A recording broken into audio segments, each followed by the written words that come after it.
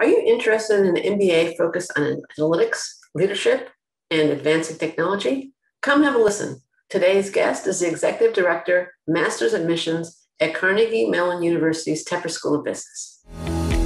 Welcome to Admission Straight Talk, the podcast dedicated to graduate admissions and helping you approach the application process thoughtfully and successfully. Your host is Accepted's founder and world-renowned admissions guru, Linda Abraham. At Accepted, our mission is to get you to that unforgettable moment when you read your acceptance email and shout, "Yes, I'm in!" Confident you'll be attending the perfect program to help you launch the career of your dreams. Welcome to the 425th episode of Admission Straight Talk, Accepted Podcast. Thanks for tuning in. Are you ready to apply to your dream business schools? Are you competitive at your target programs? Accepted's MBA admissions calculator can give you a quick reality check. Just go to accepted.com/MBA quiz, complete the quiz, and you'll not only get an assessment, but tips on how to improve your chances of acceptance. Plus, it's all free. Again, use the calculator at accepted.com/MBA quiz to obtain your free assessment. It gives me great pleasure to have on Admission Straight Talk Kelly Wilson, who is the Executive Director of Master's Admissions at the Carnegie Mellon University Tepper School of Business. Kelly earned her bachelor's at Grove City College and 3 master's degrees, an MBA from George Mason, and an MS and MIS from the University of Pittsburgh Joseph Katz Graduate School of Business. After working for several years in business, she began her career in admissions at Katz in 1999. In 2008, she became Assistant Dean and Director of MBA Admissions at Georgetown's McDonough School, where she served for 4 years, and which is where I think I first had the pleasure of meeting Kelly. She then returned to Pittsburgh and became Executive Director of Master's Admissions at CMU Tepper and has been working in that capacity for the last almost 9 years. Kelly, welcome to Admission Straight Talk. Thanks, Linda. It's great to be here. Okay, we're going to start with a few general questions and then move into more, timely related topics. Your title is Executive Director of Master's Admissions at CMU Tepper. How many master's programs are you overseeing and what are they? Sure. So we have our MBA program in 3 different formats: the full-time 2-year program, our part-time online hybrid program, and our part-time flex MBA. In addition, we have the MS in product management and an MS in business analytics. We will be launching a couple of master's in the near future, so keep your eyes out for that information. So you're teasing us with that. What is the difference between the 3 MBA programs? It's a full-time 2 years, There's a hybrid, and then is the last one all online? Yeah, no, so the part-time online hybrid is our online program. Okay. There is an in-person component to it. That's why the hybrid. And so the way that it works is the part-time students will come to campus about every 6.5, 7 weeks between mini semesters, where they'll do a weekend together on campus. The part-time flex was our traditional Pittsburgh-based part-time program. The really cool thing now is that our part-time students in both programs will spend the first year together in that part-time online hybrid format, giving flexibility to both groups of students. And then the part-time flex students from the Pittsburgh region can choose to take more traditional evening classes if they'd like, or they can continue on the online hybrid format. Got it. Okay, sounds good. Now, that's quite a menu of options just in terms of convenience. Let's focus on the MBA options. Can you give an overview of the CMU Tepper full-time MBA programs? I guess you gave a very broad overview of the part-time programs. For those listeners who aren't that familiar with Tepper's approach, focusing on the more distinctive elements, and you can bring in the part-time options too if you'd like. Absolutely. It is hard not to bring in the part-time options when we're talking about the full-time program, because in fact, they are the same MBA, taught by the same faculty, and one of the few MBA programs that allow students to transfer between programs, formats, after year 1. So for our MBAs, what really sets Tepper apart is the combination of leadership development and analytics skills that the students get in the program. If we first talk about analytics within the core of our program, which is a fairly robust core, you will see that in addition to the typical business classes, We've got 3 specific classes that focus on developing those analytical skills. And it's a probability and statistics course, an optimization course, and a statistical decision-making course where students will learn optimization, modeling skills, as well as the business fundamentals in the core. And then throughout the electives, they'll apply those tools, both the business fundamentals, but the analytical skills will apply them throughout the rest of the curriculum. And those 3 analytical courses are part of the core, they're required? They are, that's right. Okay, for all students? For both full-time and part-time. Got it. And then all of our students as well will work with our Accelerate Leadership Center. So we have a leadership development component that's part of the core curriculum as well. Our executive coaches who previously worked in corporate roles are staff on the Accelerate Leadership Center team. They focus on development plans for each of our students. These plans are tailored and individual based on the experience and expertise of each student as they come in. And so whether a student is full-time or part-time, their work with Accelerate begins with an assessment tool that will give them a sense of the leadership skills that they may want to focus on during their time in the program and the leadership skills they may want to leverage while they're in the program. This is on top of course, some courses that our faculty deliver within leadership as well. Okay, all right, great. I also noticed in preparing for the call that Tepper has a rather distinctive approach to concentrations and tracks in its curriculum. Can you go over that for our listeners? Yeah, of course. Students at Tepper are required to take at least 1 concentration. Many of our students will have multiple concentrations. So in an MBA program, it's typical that 3 classes will give you a concentration. And so that's true at Tepper as well. But often you'll see Tepper students have 2, 3, and sometimes 4 concentrations. And it really depends on what skills they're trying to develop while they're in the program. The breadth of electives provides them an opportunity to gain different concentrations across the skills that they're looking to develop. And then our tracks, if you think about the tracks as kind of a little bit of a deeper dive than a concentration, the tracks are a pre-described set of courses that give students a depth of study in a particular area, whether it's business analytics, technology strategy and product management, energy business, entrepreneurship, and management of innovation and product development. Those are the tracks that we offer, and they're usually 8 to 10 electives make up the track. And That's then more comprehensive. It is. And it's a much deeper dive into that area. And then they will have a capstone as part of their track as well to fulfill the capstone requirement for the program. Is everybody required to pursue a track? No, it's absolutely up to the desire of the student. So everyone must do a concentration. The tracks are available, and there are some tracks that students must apply to become part of them. How many concentrations are there and how many tracks are there? Yeah, so there are 13 concentrations and 15 tracks at this point. Oh, wow. Okay. And are both more functionally oriented? You know, marketing, accounting, et cetera, let's say for the concentrations, and then product development or entrepreneurship for the tracks? That's right. So you would see the functional areas on the concentrations, and then the tracks may be broader than a functional area. So energy business, well, if you think about that, it will have a broad set of courses in it, but that will give the students a very specific skill set. What are some of the tracks, may I ask? I mean, the concentrations I assume are pretty standard, but what are some of the tracks? They're business analytics, right? Technology strategy and product management. That's the second track.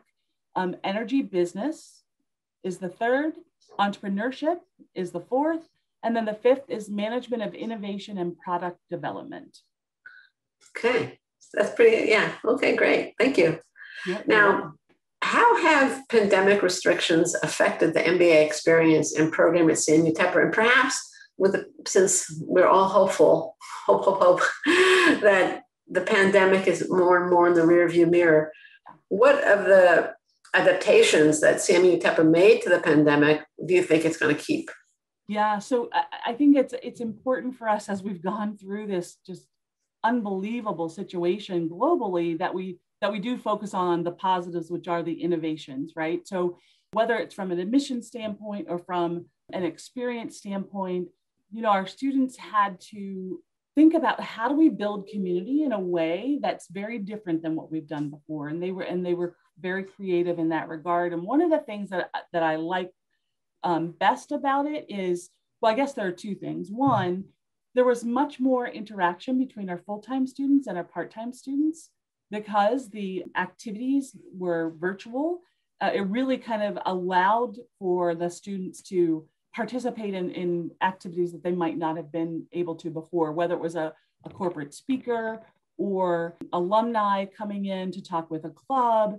And that's the segue to the second favorite thing is just access to alumni and corporate representatives. If you think about it, no longer did people have to come to campus. Instead, they were a Zoom call away and really made themselves available. Our alumni were fantastic, making themselves available for different activities because frankly, it wasn't as heavy a lift. They didn't have to travel. And it really made for a robust experience for the group. Yeah, that certainly the availability of experts, was expanded by the pandemic. Yeah, people didn't have to travel, weren't expected to travel, and I guess the schools, in Tepper included, were much more willing to go with the virtual experience. Yeah, So, and learn from it and improve upon it, and then come up with ideas for what will continue. And I think that engagement is one of the things that we'll be able to hold on to. Right. Don't people know about CMU Tepper that you would like them to know, or what's a common misconception that you would like to dispel? Yeah, this is a question that I think is really interesting, and as I think about it, there's a misperception that a candidate must have a heavy tech or quant background to attend and do well at Tepper. And the reality is candidates really only need to demonstrate the aptitude and we'll teach them the rest. I was thinking about some feedback we got from our diversity weekend, and a student said that they were previously intimidated by Tepper's reputation of being tech and quant heavy and thought that the experience in connecting with the community people would be very rigid and it would be a very dry experience.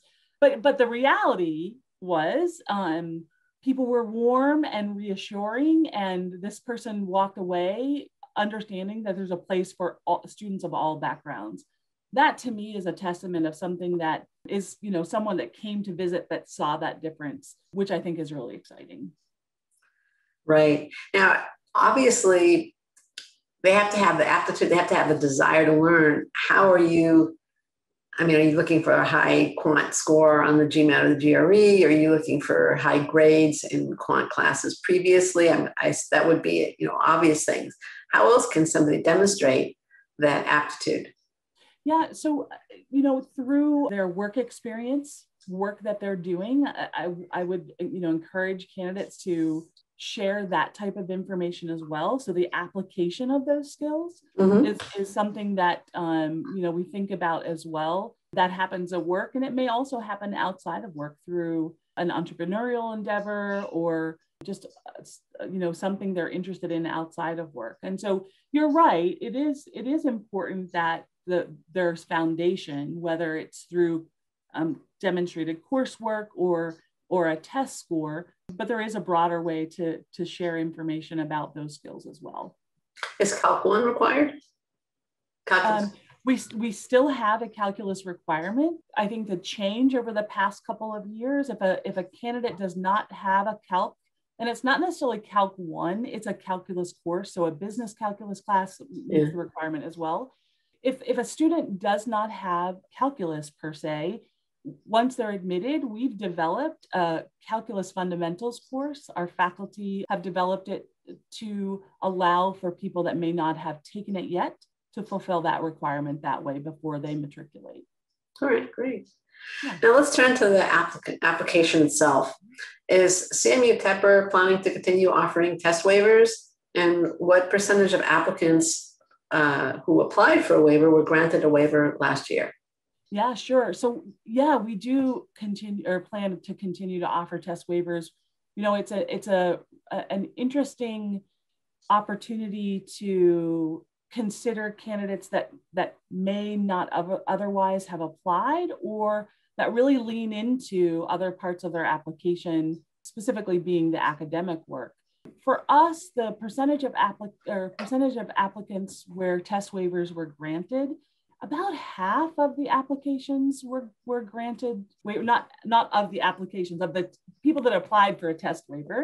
Yeah, about half of those who you. applied for a test waiver were granted the waiver. Okay. And if someone is not granted a waiver, you know, we would encourage them to consider taking some time, and if they so desire, take the test and then apply. So it's not a denial of admission. It's just a decision about the test waiver. And I assume you want the test for them to show aptitude, whether it's verbal skills or quantitative skills. Right. That's right. And I think for different candidates, those two components of the test may come into play a little bit differently. And so it's important for a candidate to reflect on their application. For someone that may not have as many quantitative courses, the test may help them in that regard. And so just to kind of step back and reflect might be helpful. And of course, we will offer application workshops where we'll take a deep dive into that with candidates. Right. I mean, I've actually spoken and written quite a bit that the test can be an opportunity for the applicant. I'm not pro or con testing, but it depends on the applicant whether it'll help them or hurt them. That's right. Now, Tepper last year had one essay question. It was, the Tepper community is dynamic and unique. Each community member's individual journey has shaped them into classmates who are collaborative, supportive, and inclusive. Describe how you have overcome adversity during your journey. What did you learn about yourself, and how has that shaped who you are? And you say 350 to 500 words. Are you planning to ask the same question? Are you planning any changes to the application? We are going to ask the same question. I was super excited. The admissions committee in general was excited about the types of essays that we were able to read and the information we were able to learn about candidates. For us, community is important. And, being a contributing member of the community is important. And I think the things that we go through in life do shape us. And absolutely. Grit is one of those words that is becoming a little bit cliche, maybe, but the idea of being able to face something that's really hard and could, for some people, stop them where they are, but being able to just face that and overcome it and then grow from it is something I think that contributes to who we are as contributors and to our communities, and we think that's important.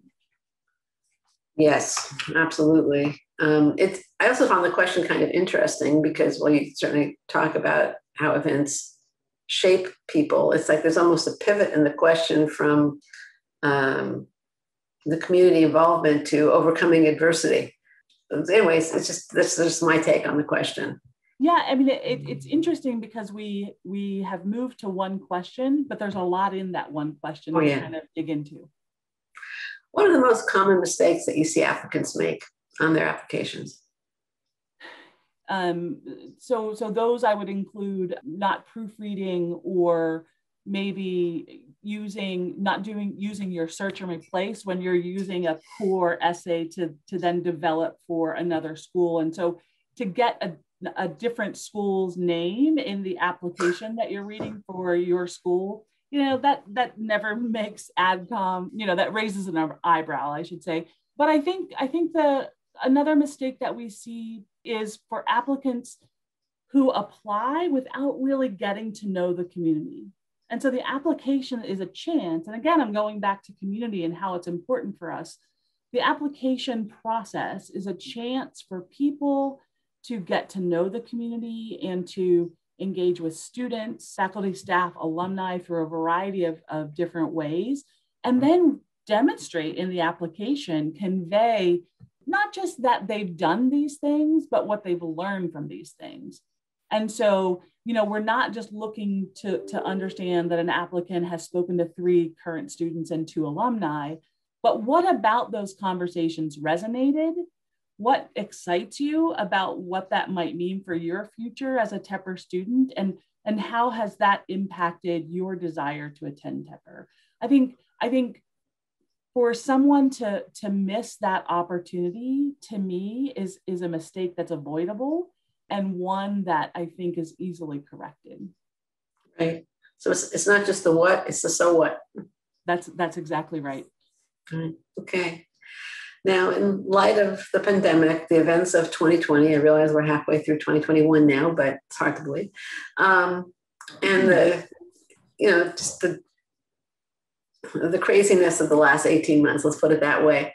Are you reading applications with a slightly different perspective? I mean, you mentioned that grit is increasingly important, resilience. Are you weighing certain qualities more than you did before 2020? Yeah, I suspect we all will to a certain extent. You mentioned grit and resilience, and those are, always characteristics that we've paid attention to. Last year's essay has really focused, given a bit more of a focus on that. I suspect for all of us, our empathy has grown given the challenging times that we've lived through. COVID didn't happen in a place far away.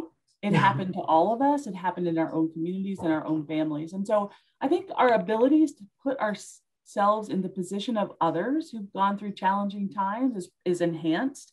And I suspect that may be kind of the adjustment. I don't know that there's anything specific that we'll be looking for that would be different. In the end, we want to make sure that we're admitting candidates that we believe will be successful in the program. But I suspect that we're going to have a robust set of essays as we read through applications this year. That's a good question. You should.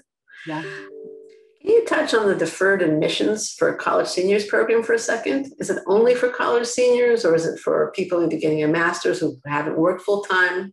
How can one get in? Sure, absolutely. So we will consider those who are completing a master's degree. And so this has been a little bit of a soft launch given all that was happening with COVID. And so our focus initially has been with outreach to undergrads. And I think that will expand in terms of our outreach, and the work we're doing will be a bit more broad. But certainly the focus really is on those who haven't yet entered the workforce. And so, as we're looking at those candidates, we have one of our staff members, Gina Cacchetti, who's the admissions officer in our team, who's really been the champion for this effort. And we encourage anyone who's interested to contact her. Contact information is on the website. Anyone that's interested and meets the requirements of attending a U.S. program, she will help you navigate the admissions process. I think it's one that may, for some people, be a little, let me say it this way, a guide would be helpful. And Gina's the perfect person to do that. And so, again, we're looking for candidates who in 2 to 5 years will come and be part of the full-time program. So, the academic curriculum that these folks have undertaken is important. We'll look at their internships. To what extent have they been engaged in their undergrad experience? And then they'll interview as part of the admissions process now. When they plan to matriculate, that's the point that we'll consider them for scholarship. And so, again, it's a process that will help candidates navigate. And we're looking forward to welcoming our first group in a couple of years since we just admitted the group this year. What percentage of the class, are you planning to increase the class by the number of seniors admitted, or senior deferred admits, I should say, or what percentage of the class do you anticipate coming from the deferred admit program? Sure. We do have some room to expand the class.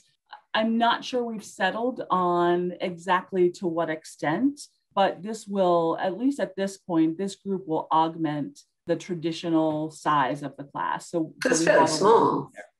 Yeah, we're a relatively small program. So given that we've moved into our new space, we no longer have the same constraints that we had a few years ago. And so we have a little bit of flexibility. Okay, great. Now, some applicants have specific elements of their background that give them grave concern. How do you view applicants who had a dip in grades or perhaps a period of unemployment due to depression or emotional issues? Life happens, right? Yes. And I think we're just now as a society becoming more open to what that might mean. And I think context is key. Life is sometimes messy, and the more that we can understand, not that a candidate should, give all of the details about what has happened, but giving enough information using the optional essay to add some context for the admissions committee can be helpful. And I think now that we've kind of made some advancements as society, mental health issues are something that aren't as protected in terms of just what we want to disclose to people. Again, not necessarily to share all the details, but context is super helpful. Okay, so in terms of obviously, I'm going to guess that if somebody is in the midst of a depressive episode, that could give pause. But if somebody 5 years ago had a dip in grades because of a depressive episode, that's not going to be necessarily an issue in and of itself. Is that correct? Not necessarily, because we can see then what they've done after that. Right. And so I think what the context allows us to do is to understand that moment in time or that period of time, and then hopefully what we see is a kind of a someone regaining their footing and being emotional health. Successful. Absolutely. Mm. And how about somebody who has an academic infraction as an undergrad or a misdemeanor like a DUI, for example, on their record? Our approach to those is that we would like to see the candidate owning the situation, whether it's an infraction, whether it's a misdemeanor. Sometimes we talk about, did the person give a newspaper account, or did they kind of give us a little bit more, again, context in terms of what happened, what did you learn, and how have you moved on and done better? And so, there are some parallels just to the question we were answering before. We all understand. No, not one of us is perfect, and things happen in life, and we're looking to really learn more about the impact that's had and where people have grown. Well, the earlier question is about something that happens to you. The academic infraction or misdemeanor is about a mistake. That's right. And I guess for the parallels I was referring to is really context is important. Context is important in both cases, but I think there's, and you said this, there's an assumption of responsibility that you want to see in the latter case, right? Makes perfect sense, right? What advice would you give to someone? As we're talking, it's now second half of June. This is going to air in July. What advice would you give someone planning to apply for the fall 2022 matriculating class? So that application is coming up pretty soon. Yeah. I think my advice would be learn as much as you can. Different programs offer different things. There's not one right program for an individual. There's probably a group of programs where people would thrive. And so to do the work to understand which schools could be a good fit for you does take work, exactly that. We've developed a tool called Chart Your Path, and it's on the website. It's a series of steps that candidates take. There's a little bit of gamification because at the end, if you complete the steps, you earn an application fee waiver. And so it allows us to offer to candidates a way for them to understand, here's the first group of activities that you should undertake. And then once you've done that, the next step would be this group of activities. And it really leads you from the standpoint of, make sure you have your hands on the view book and or eyes on the view book and read through and understand, down through the process of now's the right time to reach out to current students and understand how their experience or what their experience has been through the process of applying. And then the last process is preparing for the interview. And so we're literally walking people through the steps that we believe will set them up for success in terms of being prepared for our admissions process. Well, that sounds like quite a tool. We're going to link to that too. Yeah, absolutely. Okay. What would you have liked me to ask you? I love this question because one could get pretty creative, but as I was thinking about just kind of advice in general, the question would be, in the summer months prior to joining an MBA program, what's your advice to incoming students? And understanding that this is really for the next group of students, but very timely for anyone that might hear that advice now. And so to answer the question, my advice would be rest.